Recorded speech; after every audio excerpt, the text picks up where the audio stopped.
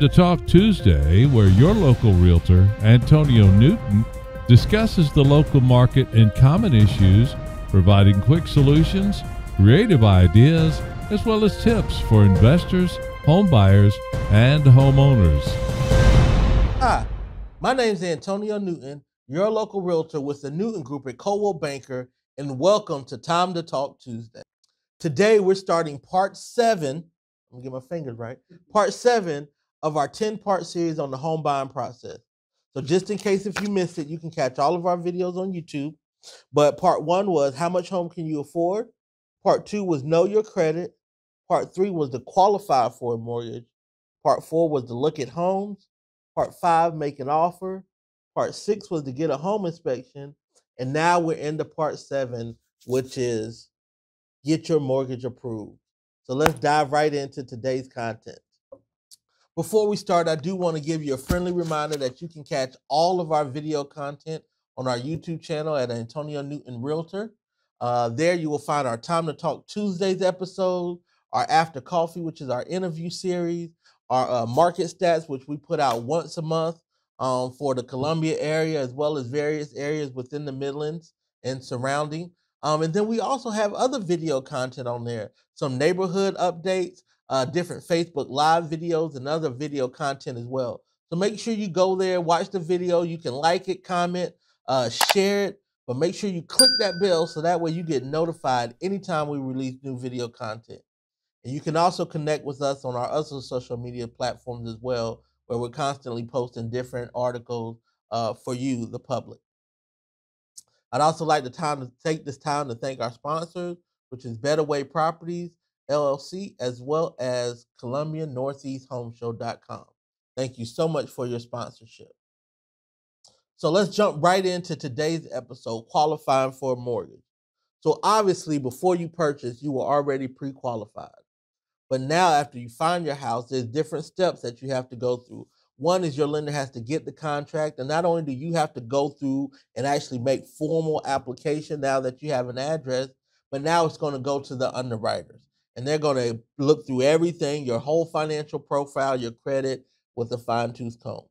And so you want to make sure throughout the home buying process that you're staying in touch with your lender as well as your realtor to get updates, because they may need documents from you, because things could change. They may find something on your credit, or there may be a gap in job history or a job change, or there may be something else that comes up.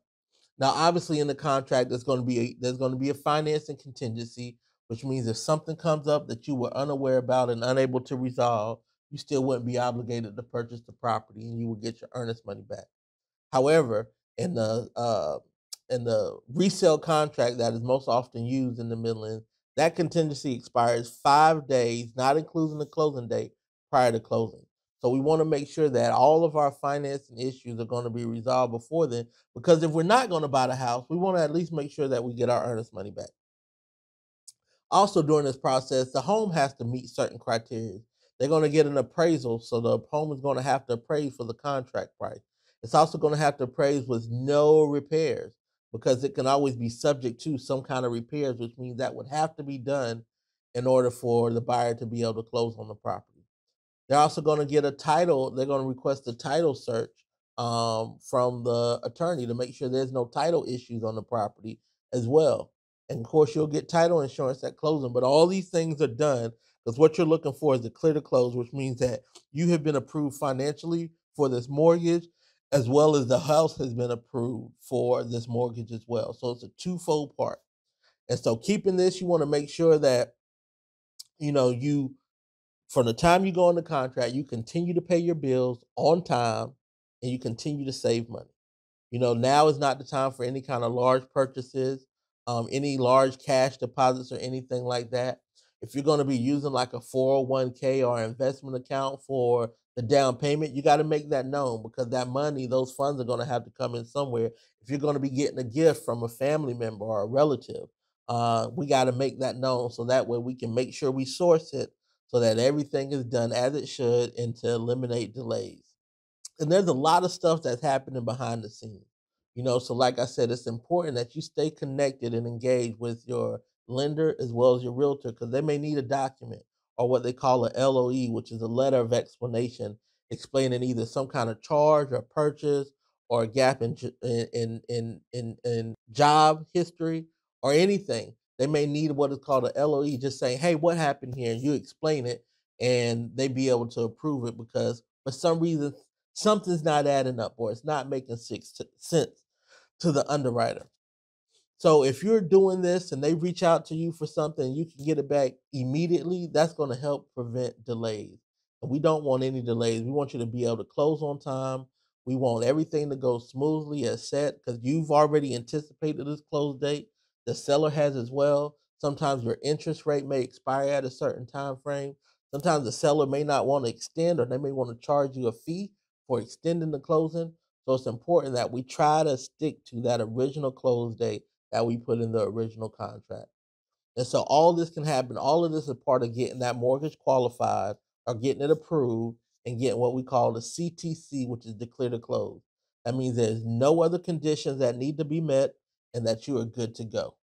So this is part 7 of, once again, our 10-part series on the home buying process, which is getting your mortgage approved. If you have any question about this video or any other videos in this series, please don't hesitate to reach out to us. And as always, thank you for watching on YouTube or Facebook or either listening on a podcast platform. And we can't wait to see you next week when we'll talk about part 8, which is preparing for closing. Until then, stay safe. This episode of Time to Talk Tuesday was brought to you by the Newton Group at Coldwell Banker, where nothing works until we do. Look for our episodes every Tuesday where Antonio Newton discusses the local market and common issues while providing quick solutions, creative ideas, as well as tips for investors, home buyers, and homeowners. If you'd like to reach out to us, we can be reached online and on land at area code 803-608-2597. So until next time, here's wishing you all fair winds, following seas, and gentle tides.